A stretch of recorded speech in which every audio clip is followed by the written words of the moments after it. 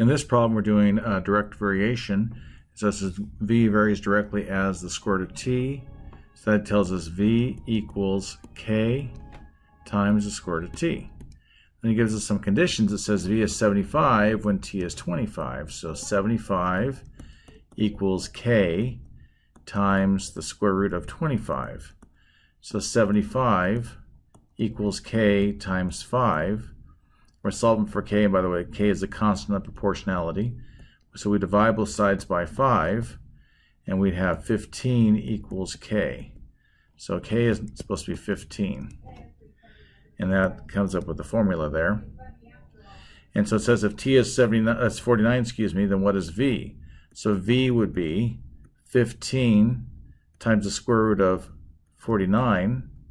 That's 15 times 7, which is, let me get my calculator out here. 15 times 7 is 105. So that's 105. And that's it.